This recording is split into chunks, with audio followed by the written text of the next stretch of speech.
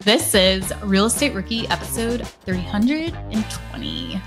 What Profit First is we flip the formula to be sales minus profit that equals expenses. In practice, what you do is every time there's a transaction, we take the predetermined goal profit, remove it from the business, hide it away, and then the remainder is what we run our business off of. It's the pay yourself first principle applied to business.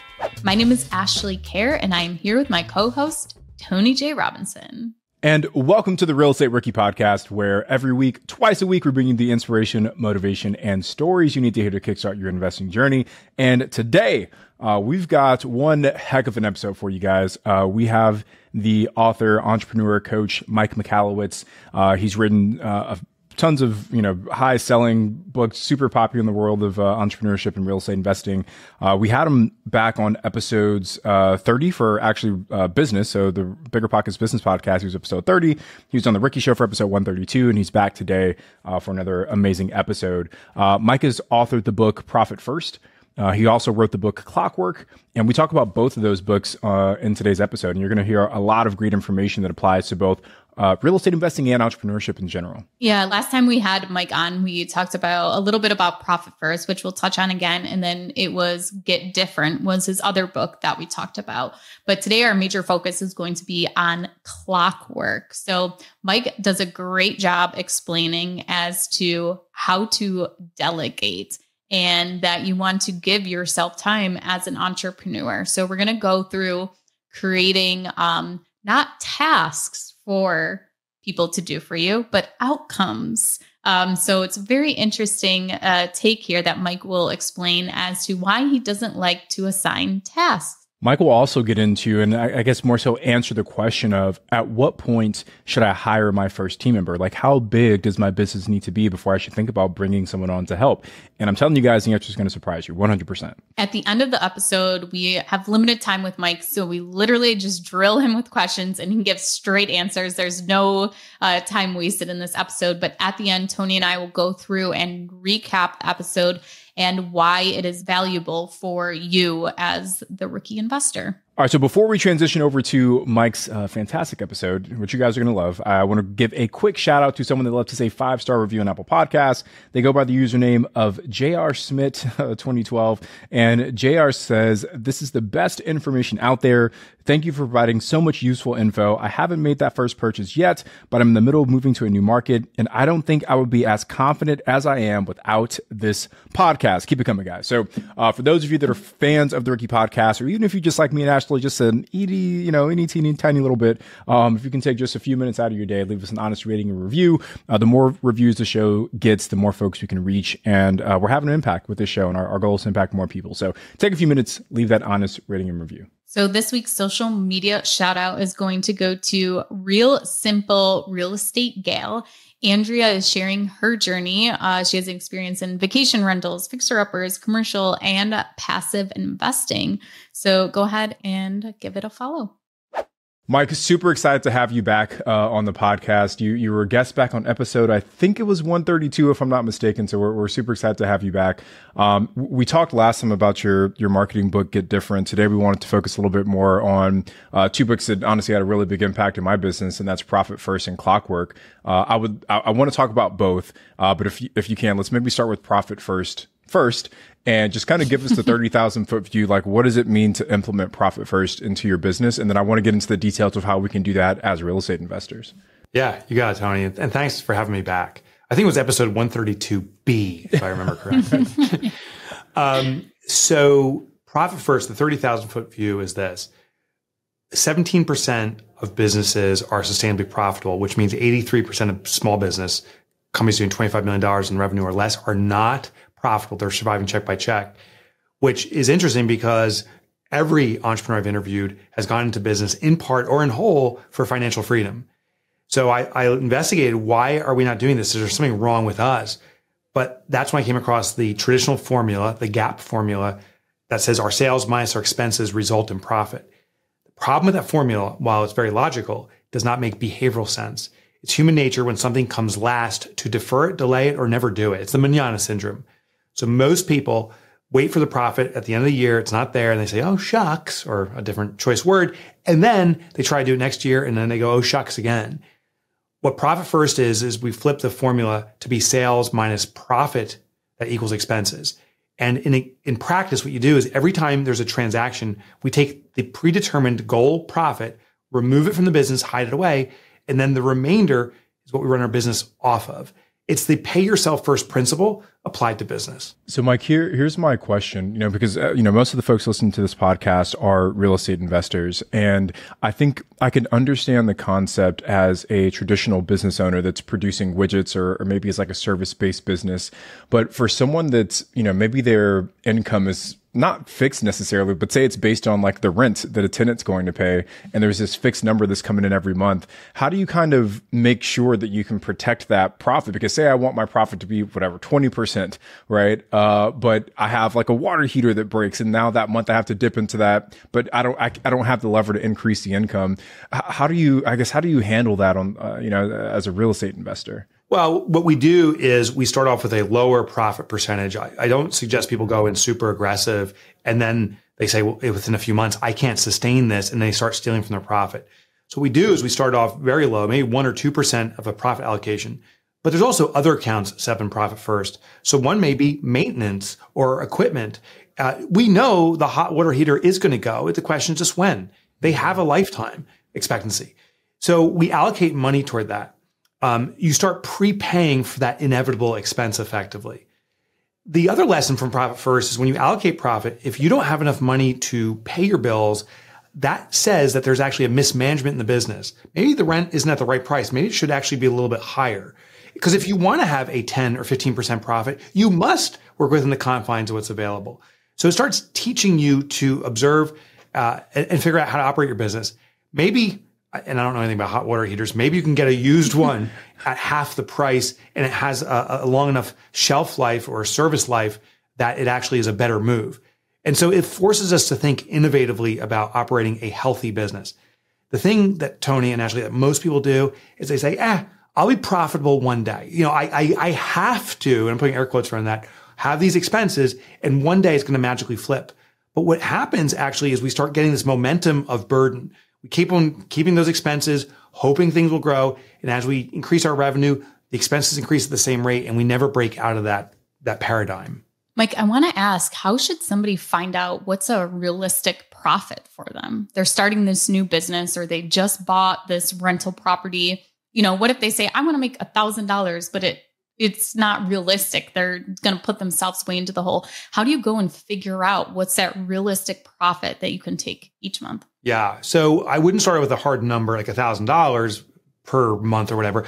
I would look at a realistic percentage or a goal percentage. And what I would do is look at my contemporaries and say, what are they doing? Now, here's the key. Don't look at the average normal business, because most businesses are not profitable. Look at the elite companies in your industry, the people who are really crushing it. What are they doing? And then back calculate their percentages. Learn from them. And you may be surprised how much business owners are willing to share. So learn what they're achieving. Make that your target. And for some new businesses, we actually start there. So they start with a very healthy number, and they're forced from day one to run a healthy business. Now, if you're already established and you're not profitable, making an abrupt adjustment actually could hurt the business. So in those cases, we usually start off with a very low profit percentage, 1 or 2%. The reason we start that low is it's inconsequential to the operations. If a $5,000 rent check comes in, 1% is $50. So we'll take $50, put that to profit. And if you can run that property off of 5,000, you can run it off of 4,950. But that 1% is highly consequential in that you start seeing that, oh my gosh, I can take profit first. And then over time, we incrementally move it up, which puts pressure on our expense, makes us pursue opportunities for increasing margin and so forth. So we say start slow and let it grow. Yeah, I love that advice, Mike. And, I've taken a lot of what you teach in Profit First and applied it to my business. And we've got, 30 properties or so in our portfolio. So I've got quite a few bank accounts right now. So, for people that are listening, I'd say find a business bank that you like. And Mike, actually, we use the same business bank, if I'm not mistaken, but we use Relay Financial. And I know that they recently rolled out a lot of the Profit First tools. And we've had a relationship with them for a while. And I've been begging them like, guys, you got a lot of this stuff. It'd be cool if the transfers could happen automatically. And they just recently rolled that out, I think, a few months ago. So I appreciate you for pushing that on them as well. Oh, it's my joy. I worked in concert with them in implementing Profit First the right way. They're the only online banking platform or any banking platform that does it. So a little pluggy, if you don't mind, if anyone wants to check it out, go to Bank Like Mike, because that's who I bank with, banklikemike.com, and it hooks you up with a Relay. You can get your account set up right away. You can do accounts for different businesses all within one login. It's a pretty cool setup. Mike, I want to transition to Clockwork because I think that's another very important concept for new investors to understand. And just this is more so for our listeners right now, but I think a mistake that a lot of people make when they become real estate investors is that they only think of themselves as investors as opposed to business owners that are in the real estate investing space. And I want to push more people to see themselves as business owners that are just buying real estate and not just isolating themselves. So can you define what it means to clockwork your business? Sure. So Clockwork is where the business owner moves from the operational components to ultimately what I call the design components. We move from doing the work to designing a vision. And how I explain this to entrepreneurs in any space is the number one job of entrepreneurs is to create jobs, not to do the job, but to be a creator of jobs. There was an interesting statistic, and I don't recall the source, but it was about 15% of the global population will ever become an investor or start a business. 15%. So in kindergarten, there was 30 students in my class. 15%, if I run the numbers right, is about 4 people. So 4 people start a business. But here's the most interesting statistic. Less than 20% maintain a successful business. So you take that, 15% times 20%, we're talking about 3% total, which means one kid from your kindergarten class is running the successful business, and it's you. Every other person is looking for a good job with a good business. So our job is to create jobs for people looking to work for good companies. So that's our job. You're not an investor. You are building something that supports our economy, hopefully supports you very well, and it has an opportunity to support other people. Our mission is not to do the work. It's to design that vision, to design the outcomes we want, and empower other people to have a joyous experience in doing the work within our organizations. Mike, a really hard thing for me has been letting go of control. Yeah. Let go. You sound human, by the way. You sound very human. So how do entrepreneurs deal with that? They've become attached to their businesses and now they have to kind of learn how to let go. And how do you balance that? So 2 things. First of all is to realize there's 2 standards in an organization. There's the owner's perception. This is my standard. And there's the organizational standard. And they're 2 different things. But a person who says, this is my standard, our organization needs to run at that level, will constantly be inserting themselves to pull the business up to that level. What we need to do is to actually see what the organizational standard is by removing ourselves. So if we extract ourselves, it will settle somewhere. But our job then is to be designers to figure out how do I take it from where it really naturally is without me and move it up through systems. So first, the realization is they are 2 different things. We have to treat them that way. The second thing is, well, I'll give it through an example. I do a lot of presentations and I'll ask an audience who here has a personal assistant. And it always shocks me that it's the minority who does. The majority of hands that go up respond to when I say who does not have a personal assistant. And I say, if you're raising your hand right now, you are the personal assistant. And this is the first hire I think any business owner should make, regardless of the size of your organization, is get a PA, virtual or otherwise, part-time or otherwise. But it's not about having an assistant taking care of certain aspects of our business or personal life for us.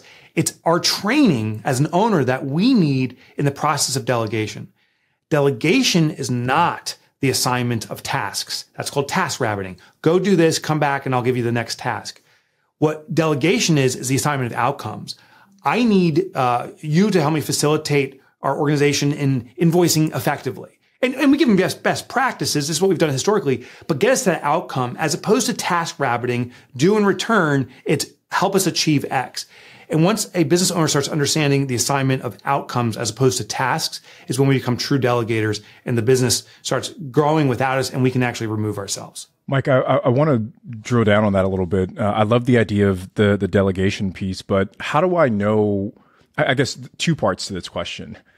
First, how do I know when I can afford to start that delegation? Because for a lot of small business owners, like the revenue is, barely enough. And to think about peeling some of that away to give it to someone else, like probably terrifies a lot of people. So first, how do I know when I can afford to do that? And then second, once I've made the decision, okay, I'm financially ready, how do I know which tasks to start delegating out? Oh, those are great questions, Tony. So step one is you are ready now, regardless of the size of your business and regardless of the income you have coming in, because we can delegate to a part-timer, a contractual person, a virtual assistant for 1 hour a week.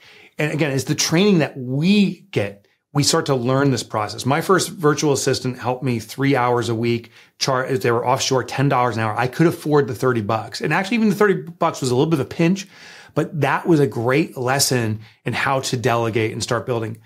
Whenever I was delegating work and we weren't achieving the outcomes that we'd agreed to, then I started focusing on what systems are missing.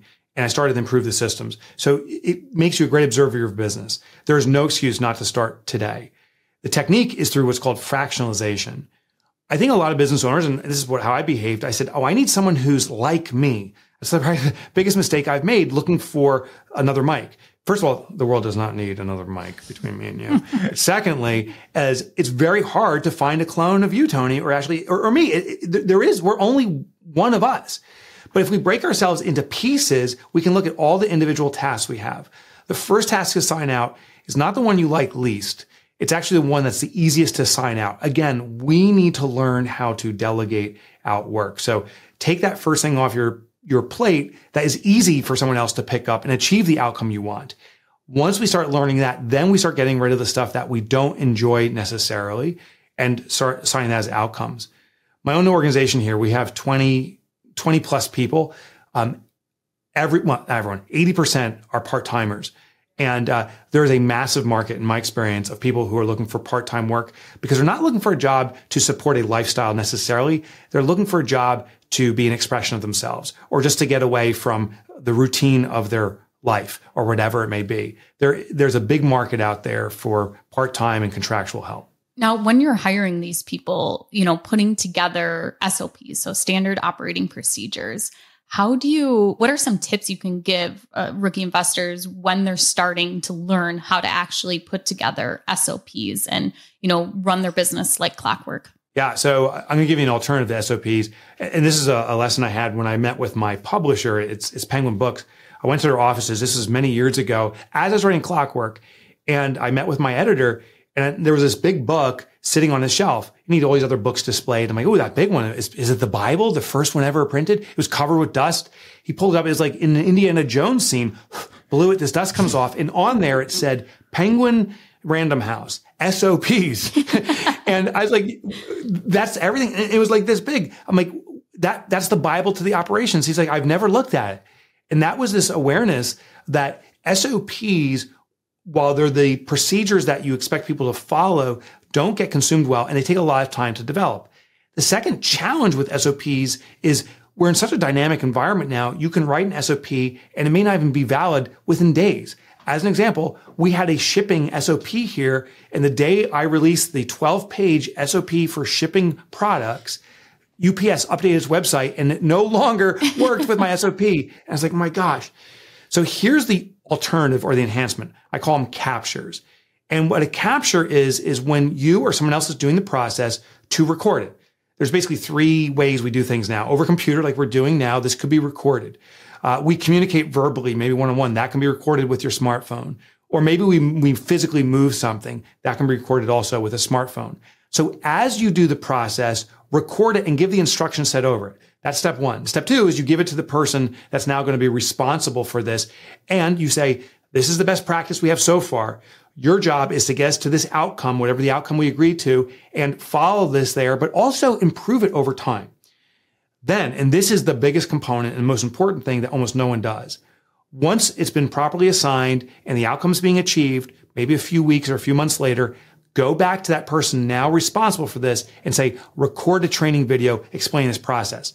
The reason we need to do this is the best student in every room is the teacher. Once a person can teach it, they are showing they can master it. So it's a way to show their mastery is by teaching it. Secondly, should they choose to leave, you now have their best practice reserved and preserved.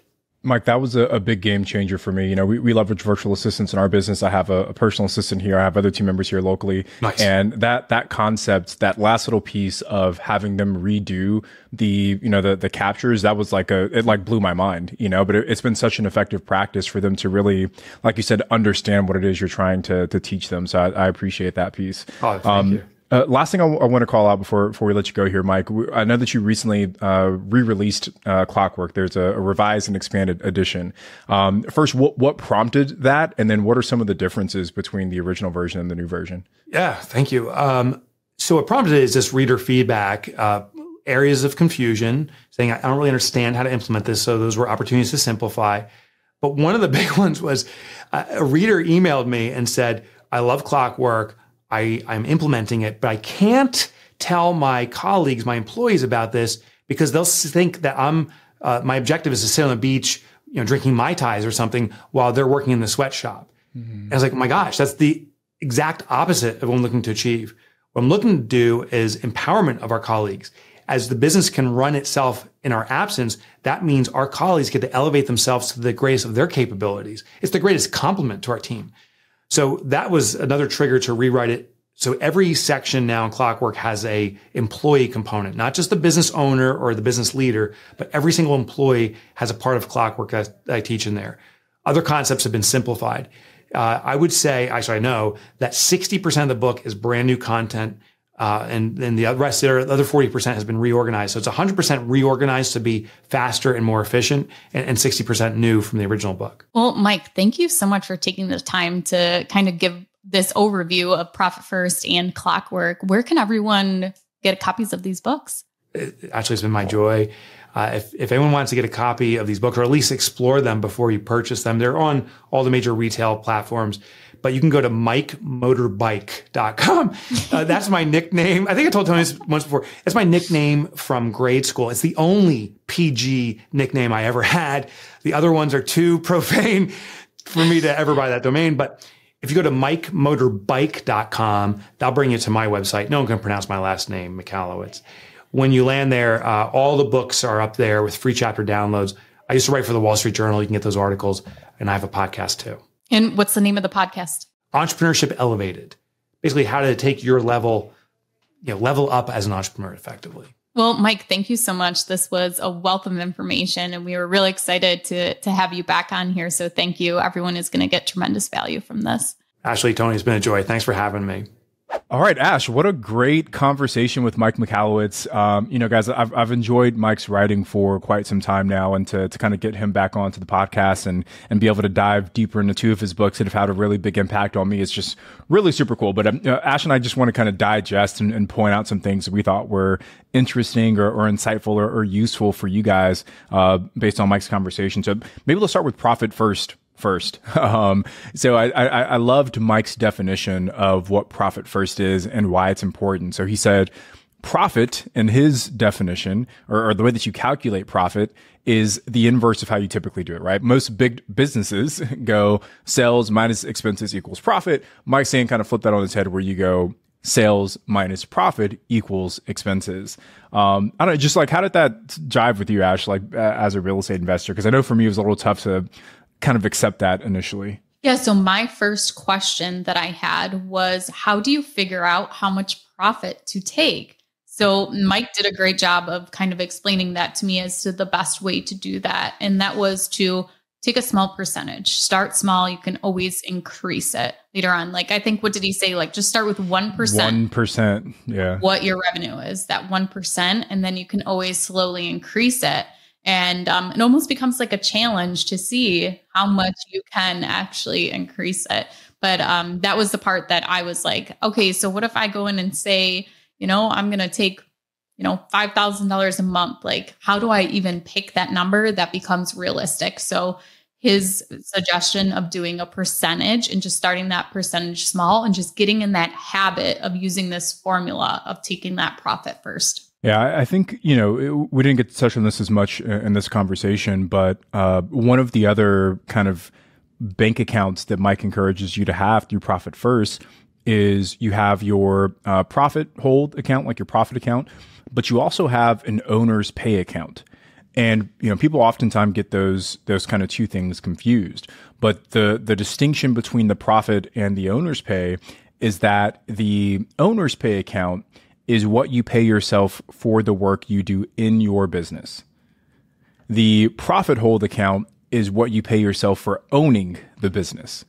And, slight nuance, but big difference there. So the owner's pay is like if you're still, communicating with tenants, if you're still writing up leases, if you're still showing units, if you're still managing contractors, if you're still talking to guests, if you're still doing pricing, if you're still doing, door knocking, like the activities in your business, you would pay yourself out of the owner's pay account. The goal is that as you kind of build your business up, the allocation percentage for your profit account starts to get bigger, right? So you go from 1% to 5% to 10%, and the allocation for your owner's pay account gets smaller. So you go from, 50% or 80% if it's just you at the beginning, down to 50, down to 40, down to 30. And then that money from the owner's pay account starts to shift towards paying your team members. But also now you're able to start getting money from your business without you actually doing anything. So I love the idea of starting at 1% and then scaling it up from there. Tony, what percentage did you start with when you started implementing Profit First into your business? Yeah. So we started off probably too high and then we kind of had to pull it down, but because we still have an owner's pay account as well, right? Because there's still a lot that we do in our business that we're still pretty active with. So I think right now our profit is at like maybe 10%, somewhere in that ballpark is probably what we pull out. And the goal is obviously to keep growing that, but we probably started off at single digits and we've kind of pushed it up since then. Okay. And then we kind of transitioned with Mike to his book, Clockwork. So this is our first time talking to him about Clockwork. We've had him on before to talk about Profit First. So it's very interesting to hear more about this new concept that he has, basically delegation, how to become a leader, how to, hold your employees responsible, but also yourself responsible too as the leader. And I think he has a very interesting take on how he is actually implementing that. So he gives the example of, your employee, you're on vacation or whatever, and your employee goes like, I'm stuck here doing all the work while the owner's off gallivanting on the beach.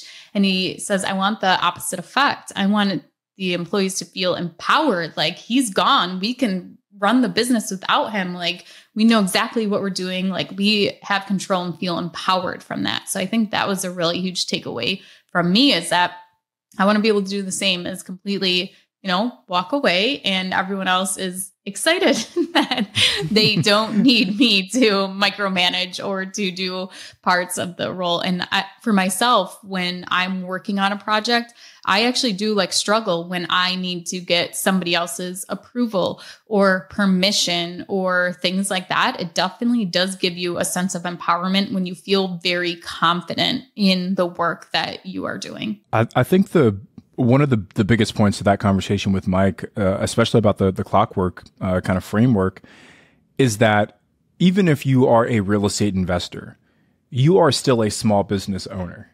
And I think that's something that a lot of new investors forget. They put on this cap of real estate investor and they think that it means like DIY everything. And, like I'm a one man, one woman show and I got to figure all this out. But in reality, the goal of what you're doing is hopefully building a business that supports whatever lifestyle it is that you want. And for a lot of people, the reason they get into real estate investing is because they want more time freedom, they want more flexibility, but you can only really achieve that if you start to build a business around your real estate. So just first, I think that's a really critical thing. But one of the concepts that Mike called out that I think is worth discussing a little bit more is the idea of delegation. And he talked about the task rabbiting versus outcomes. And I think that's a big mistake that a lot of entrepreneurs make, is that when they bring someone onto their team in whatever capacity, full-time, part-time, super part-time, initially they're just so overwhelmed with a lot of work. They're just like, hey, okay, go knock this out. Okay, go do this. All right, go do that. But the danger of that is that you condition your team to always come to you for, hey, what should I be doing next? And Mike's suggestion of delegating outcomes as opposed to delegating tasks means that when you talk to your team member, whoever it is that you bring on, instead of saying, hey, I want you to input this receipt, what you tell your person instead, what you tell your team member instead is, at the end of the month, when I go to run my books, every single transaction needs a receipt attached to it. So very similar kind of ideas there, but slightly nuanced in how you deliver it. Now that person knows, okay, once I finish this receipt, I got to go to the next one. And now every time a receipt comes in, I've got to grab that. And then they might start to think, okay, what's the optimal way for me to capture these receipts from Tony or Ashley and get them into our QuickBooks software, whatever accounting software we're using. And they start to optimize that process. So that one really jumped out at me, Ash, about optimizing that process. Yeah, I think the hardest part for me when bringing people on board, especially VAs and even employees too, is defining what tasks they should actually do to assign them. And then when Mike says, well, it's not about the task, it's actually about the outcome. But I still couldn't wrap my brain around as to like what even those outcomes were. So something that really helped me was like looking at what I was doing every single day. And Mike talks about if you're hiring your first person to delegate things to, it could only be 3 hours a week or 1 hour a day or something like that. You don't need to hire somebody full time. And that's a great thing about virtual assistants is that you can hire them for just a little bit of time. I think my personal assistant VA that I just have to do random stuff for me. Last month, I think she only worked maybe 4 hours for me. The month before that, I think it was like 22 hours. So it can definitely vary. And that's the nice convenient thing. And when you're trying to figure out these tasks, just start small. Even if it's something you have to do once a month, like pay a water bill that takes you literally 5 minutes. But those 5 minutes start to add up every single month. And if you can find other 5-minute tasks you're doing and fill a whole hour for a VA, that gives you back an hour of your time. And honestly, the VA will probably do it faster than you because they're focused on doing that task, where you as an entrepreneur are trying to do like 20 different things at one time. You're about to go pay the water bill and then you get an email about something else. And then you're like, oh yeah, I still have the tab open for the water bill. I better go back to that. And then you get a phone call, all these different things happening. And they can probably get it done faster than you actually can. You know, one of the exercises that I did actually this last year that I thought was super helpful for me was that everyone talks about the to-do list and here's everything I need to do. I started to create a not to-do list. So anytime I found myself doing something that I didn't want to do anymore, I would like capture it on a list. So as I started to bring people onto my team, you know, my assistant, my marketing coordinator, or virtual assistants, I was able to say, okay, cool, this is something that I can delegate to them. Like a small example would be, like we get invoices sometimes from like brands that we work with for content or partnerships or whatever we do with some of these brands. And some of them send invoices on like a monthly basis. So I have to create an invoice for them. You know, they'll say, hey, here's what we owe you, like create an invoice, we can get you paid. And, you know, not a super time consuming thing, but, you know, it adds up to time over the course of a month. So and this kind of goes into the next conversation about the software that we use to kind of onboard these people. But I would basically just create a video of myself creating that invoice. And then when that person came on board, I just shared that video with them. So I was both keeping track of everything that I didn't want to do while also trying to easily document how to complete that task so it'd be easier to train someone when they came on board.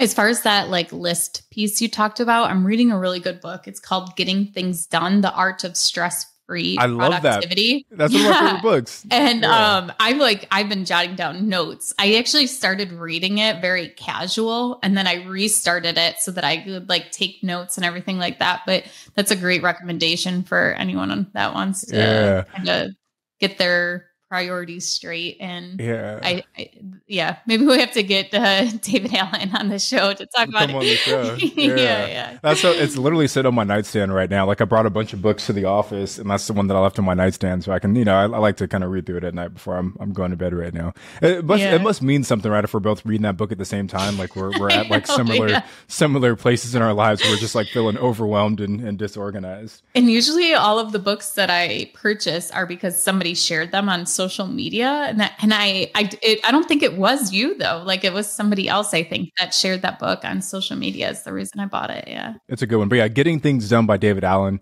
There's like a whole community and like there's like the GTD community and there's a bunch of like YouTube content around getting things done. But you know, really, really good book. I enjoyed that one. I guess that's like, let me just share with our rookies some of the stuff that I've delegated in my business to both virtual assistants, regular assistants, and just team members in general. So the content creation. Ashley and I on the podcast, we create a lot of content, and kind of taking these 45-minute podcast episodes and turning them into things that we can share on social media. I was initially doing that myself, and that was a lot of work. So that was one of the first things that I offloaded. I found a virtual assistant overseas. I said, hey, I want you to watch this 45-minute podcast episode.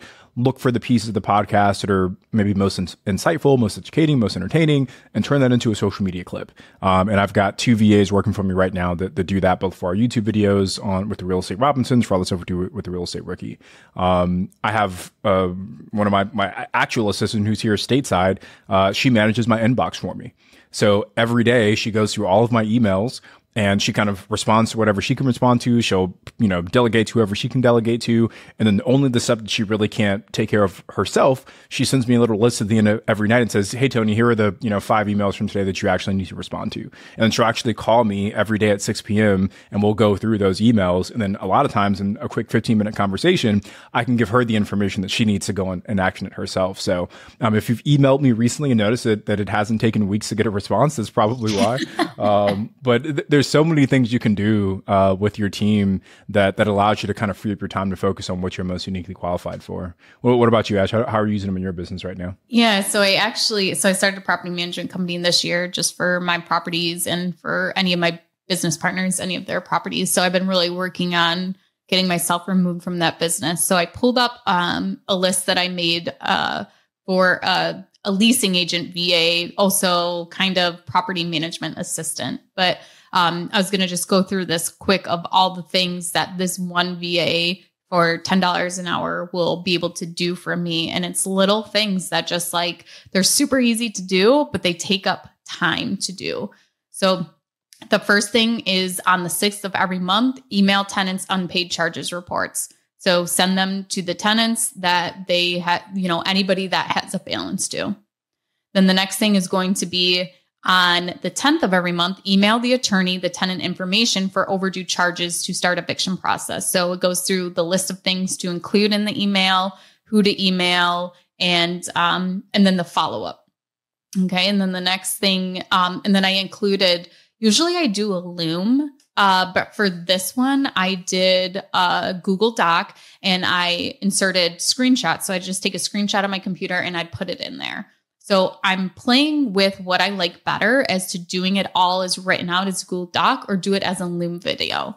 So one of the reasons I'm trying it as a Google Doc is because I'm working with this VA company who said, okay, every day software, the internet, something is changing.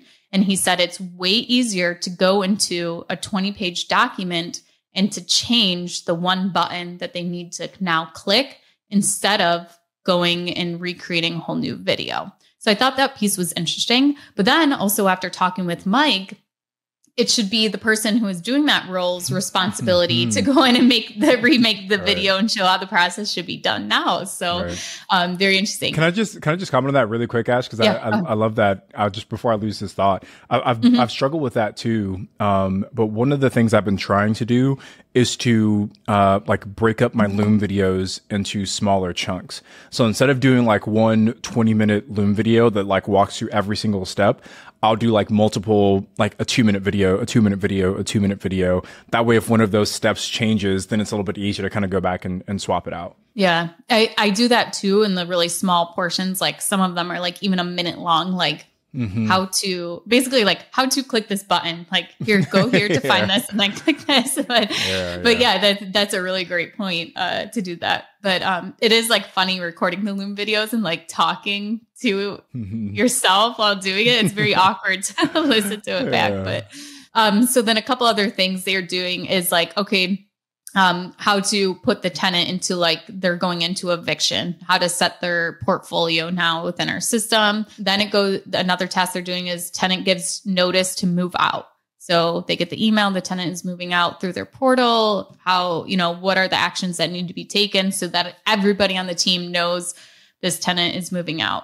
And then sending the tenant form for pre-move out inspection, sending it for the actual move out inspection, the start the unit turnover after move out. So the steps they need to implement. So our maintenance team knows like, okay, this turnover is going to be happening.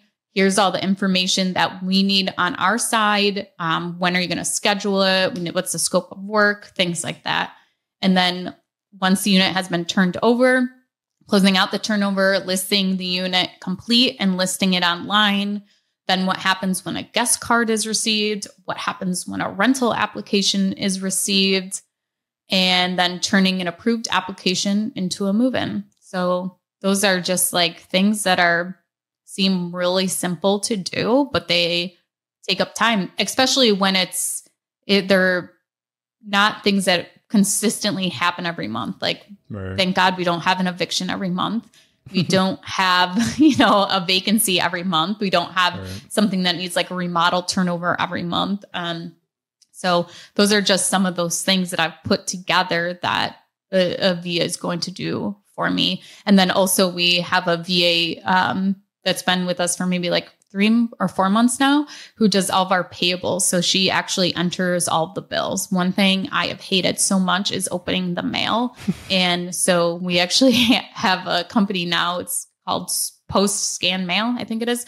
And they actually scan in all of our mail, and then it just gets forwarded to her, and she puts it into our software and enters the vendor, the amount, what, property it's for, and then gets it ready to pay. And then at the end of the week, I just go through, I confirm everything, and I hit pay. And it's all bill pay. That's amazing. I got to get that digital virtual mail thing, because the mail in my house is getting out of control.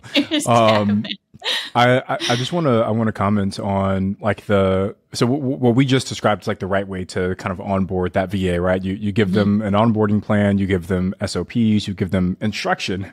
We made the mistake when we first hired our virtual assistants of doing it the complete inverse. We hired three VAs all at one time. We had no formal onboarding process. We had no documented SOPs. We had all the knowledge, right? There was a lot of tribal knowledge between me, Sarah, and our third partner, Omid, but we had no documented resources. So the majority of our day for like the first 3 months was us just responding to every single little question that our VAs had. But a lot of it was because we didn't equip them with the right information. And you thought that I would have learned my mistake the first go round, but I didn't. And a few months later, we ended up hiring 2 VAs. So those first 3, they did like our guest messaging, and, they were kind of the front of house. And then we hired 2 VAs a couple months later to take on pricing for us. And unfortunately, I just let both of those VAs go like last week because, and part of it was on me, but like, we just did not do a good job of really giving them the right understanding of how to manage pricing, and so there's a right way to do this and there's a wrong way to do this. And if you do it the wrong way, it almost becomes more of a burden than a help. So you want to make sure you invest a little bit of time up front before you bring someone on to at least give that onboarding plan, like at least plan on like the first 2 weeks, and really make sure that like, hey, once they check these boxes, and I feel good about them doing this on their own, because if you just kind of throw them to the wolves, both of you guys end up in a less desirable situation. Let's go into like a couple of examples of what everyone can use. So, we talked about using Google Docs, and then also Loom. So loom.com is a website where you can screen record, but also talk. So it'll record you talking and what you're doing on the screen. So especially for somebody that is a visual person, this is super helpful. Instead of like, I'll read you one of the things on my Google Doc. It's after you have the approved tenant by sending approval under the task menu, then start the move-in process by clicking the 3rd button down on the left. Like, it's like not easy. And then, I include the screenshot of it, but just being able to say and show at the same time, I think Loom is very valuable in that. And Loom also like recently updated their product where they have automatic transcripts, and the transcripts are pretty good. And they'll even add like automatic chapters to your Loom video. So they've made quite a few adjustments or improvements to the product to make it super easy. But yeah, the majority of our SOPs are done through Loom. And it's been a super quick and easy way to kind of train our team up. Another piece of software that we use is Monday.com. But really you can use like any type of project management software. So Monday's a big one, Asana, Rike. I know some people use Notion.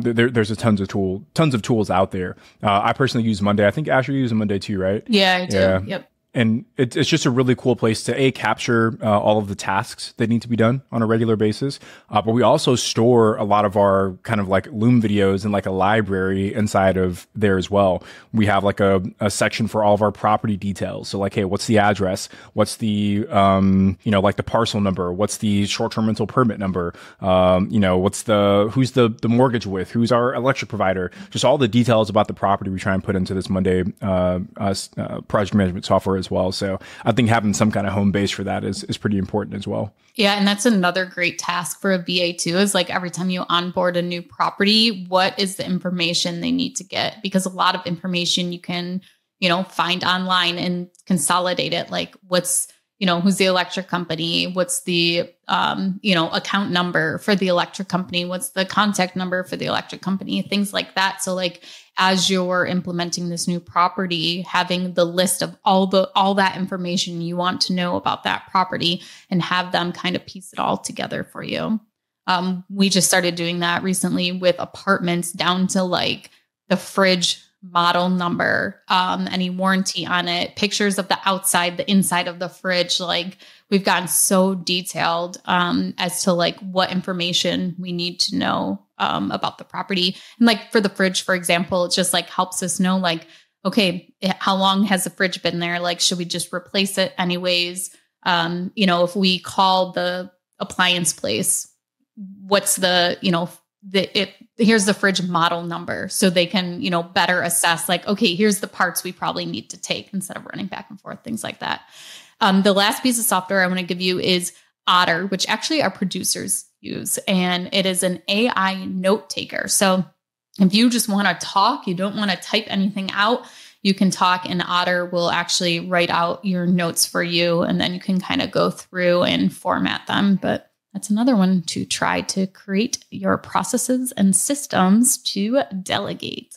Yeah, well, lots of good information. Hopefully our rookies got some value from that, right? Slightly different angle, but I think information that's beneficial about, like, again, building that foundation for your real estate business and not just focusing on being a quote unquote real estate investor. Yeah, Tony and I have deep regrets. So learn from our mistakes of not hiring soon enough and not hiring correctly. So just take a couple tasks. I will challenge you this week to find one simple task, go on a website like Upwork and find somebody to do that task for you. Like Mike said, even if you're spending $5 a week, that's, a cup of coffee nowadays. Right. But yeah, just find one little thing you can outsource. There's other websites too, like VPM, virtual property management. So they're like more real estate specific. They're scaled virtually.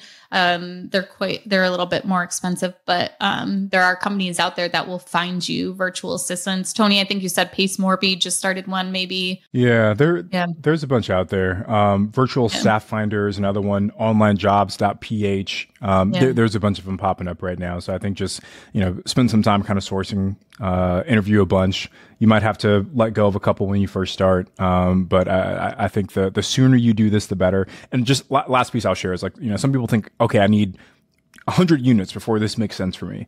My recommendation is that you hire that first, especially the first virtual assistant on property number one, because if you can let that person grow as your business grows and they really get familiar with your business when it's at a small level, then it becomes easier to kind of add more people as you add more units. And hopefully you can get to a point where that first VA that you hired is now the person that's interviewing and hiring your other VAs. And I have friends in my life who are at that level with their virtual assistant staff. So lots of ways to kind of leverage your time better if you set it up the right way. Well, thank you guys so much for listening to this week's Rookie Reply. I'm Ashley at Wealth from Rentals, and he's Tony at Tony J. Robinson on Instagram. And we will be back on Wednesday with a guest. We'll see you guys then.